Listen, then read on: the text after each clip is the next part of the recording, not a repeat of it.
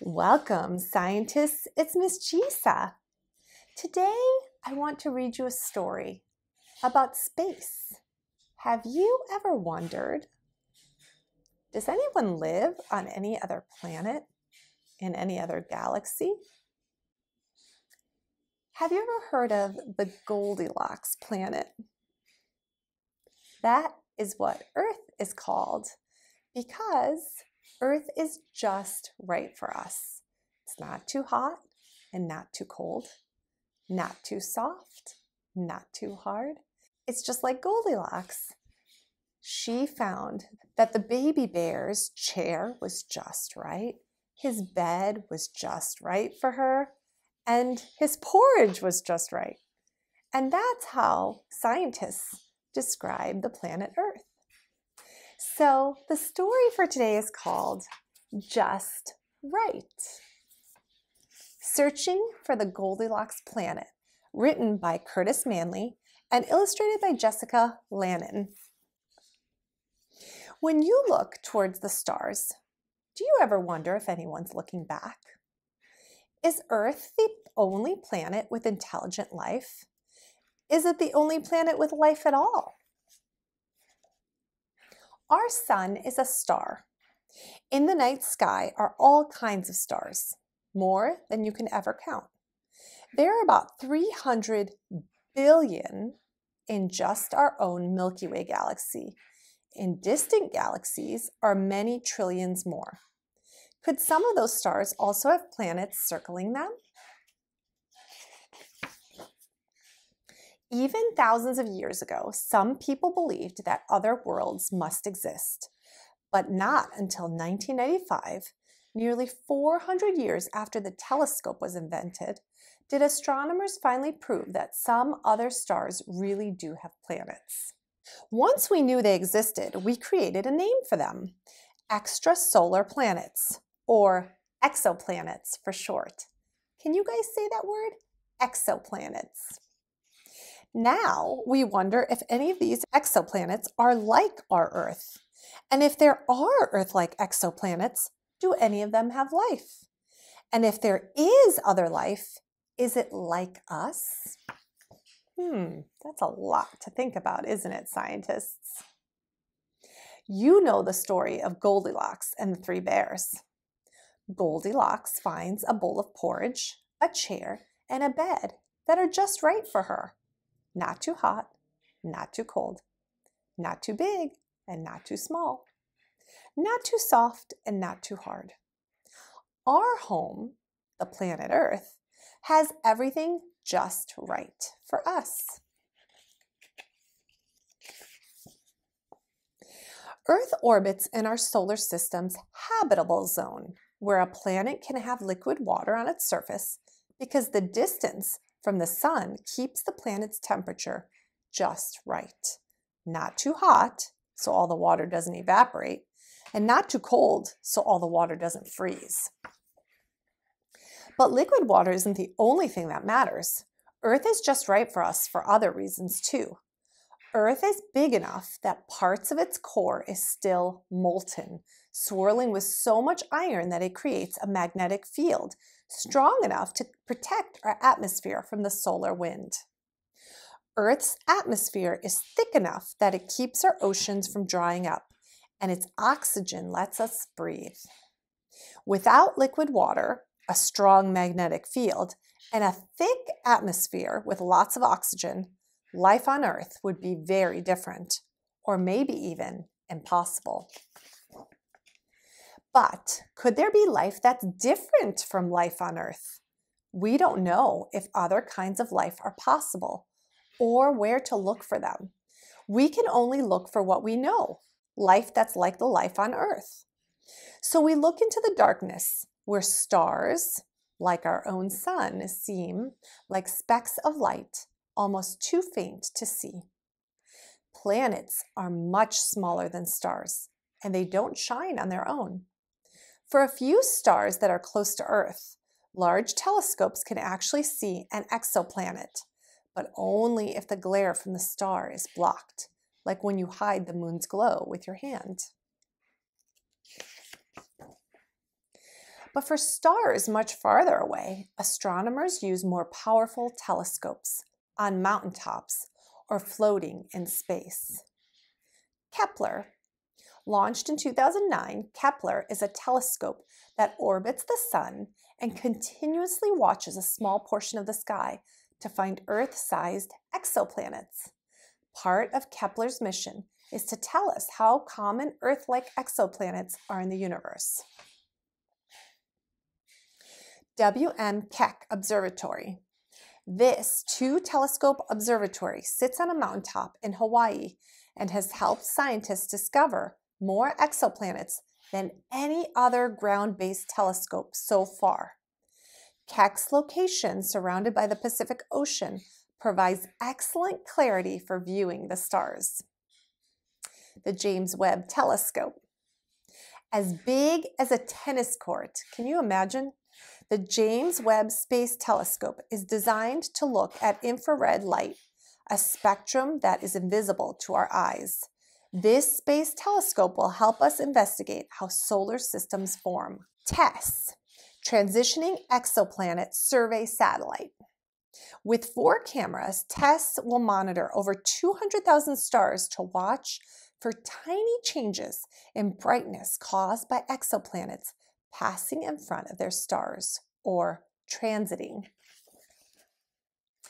Even those powerful telescopes must use special methods for looking at starlight to reveal the tiny clues that show some stars are not alone. All stars twinkle, but some stars also seem to wink at us, bright, then dim, then bright again, as if saying, "I know a secret." A wink tells us that an orbiting planet blocks some of its star's light each time it passes between the star and us. This is the transit method of finding exoplanets. Some stars seem to wave at us, wobbling slightly one way and then the other, as if trying to get our attention. Waving tells us that an orbiting planet is tugging the star around and around with its gravity. Like a puppy on a leash, running circles around you. This is the radial velocity method of finding exoplanets. So interesting, they have different ways of finding these exoplanets so far away. Other stars seem to change colors slightly, like a mirror reflecting different light as it moves. And some stars show signs of chemicals that only planets can have. Those clues tell us that an orbiting planet is reflecting or changing the light of its star. These are spectroscopy methods of finding exoplanets. By looking at only tiny portions of the night sky, astronomers have found roughly 4,000 exoplanets. Isn't that exciting? Maybe one day you will be one of those scientists looking for exoplanets and life on other planets. Based on that small sample, we now believe that most stars in our galaxy have at least one planet orbiting them. When astronomers discover a new exoplanet, they can usually figure out how large it is by how much it affects the star's light and how close it is to its star by how quickly it orbits. Kepler 16b. Type of planet? Gas giant. Discovered in 2011. This planet orbits a pair of stars instead of just one. If you could float on the cloud tops, you would see 2 sunsets.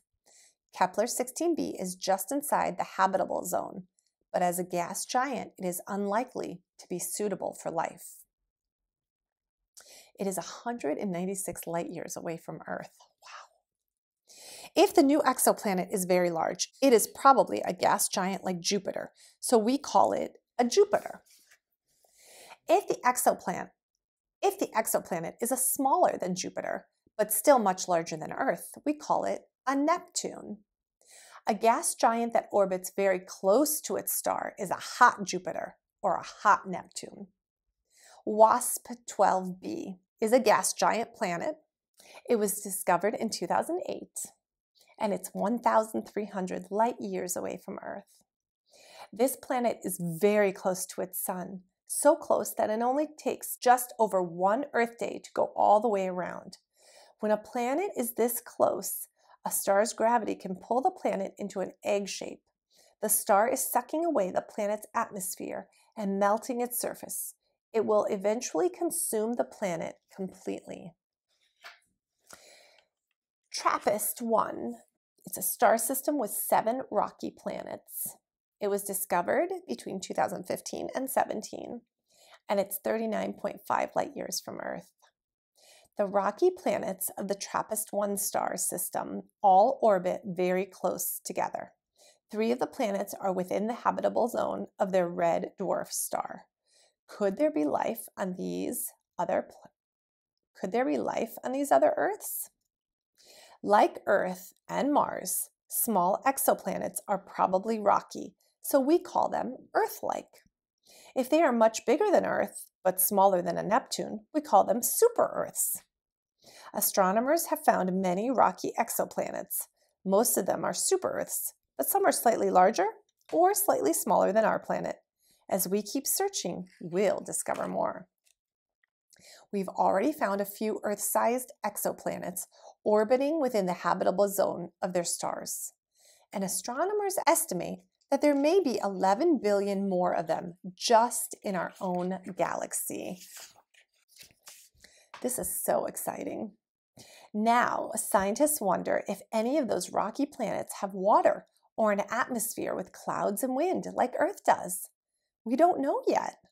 Only the stronger telescopes of the future will tell us. As astronomers search thousands of stars for signs of planets, they also watch for signs of life as we know it. They watch for certain chemicals in a planet's atmosphere, like oxygen from plants and methane from animals. They watch for signals like those we use for TV and radio and cell phones and GPS. They watch for evidence of huge structures orbiting those stars. So far, they found no proof of life elsewhere. So far, we still seem to be alone in the universe. But as telescopes get bigger and better, and as we watch more and more stars, the chances of finding life improve. What might that life be like? It could be simple algae floating in warm seas and filling their planet's atmosphere with oxygen. It could be things with many legs skittering over a shallow sea floor. It could be plants like grasses and trees and tiny creatures leaping from branch to branch. Maybe it's beings like ourselves looking up at the stars and wondering. Or maybe it's like nothing we can even imagine.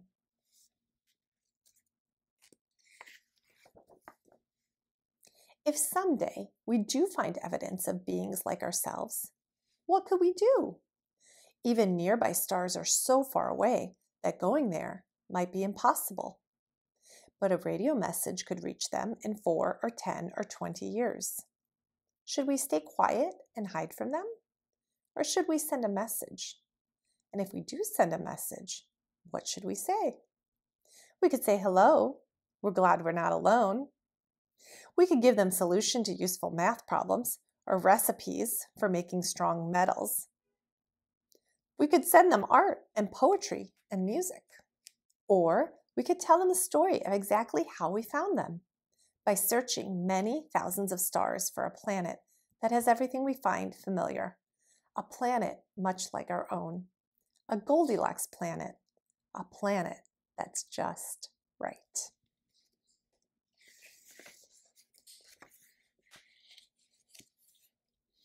In the back, there is more information on the science of detecting exoplanets and forms of life not based on carbon. So if you want to read a little bit more, there's a link to the Amazon site to purchase the book. But I want to know, did this book get you thinking? And what kind of questions do you have about outer space and planets? Maybe you will be the next scientist to discover something new about our solar system or the solar systems beyond. Thank you for joining us today. If you enjoyed this book, remember to hit the like button and subscribe. We'll see you next time.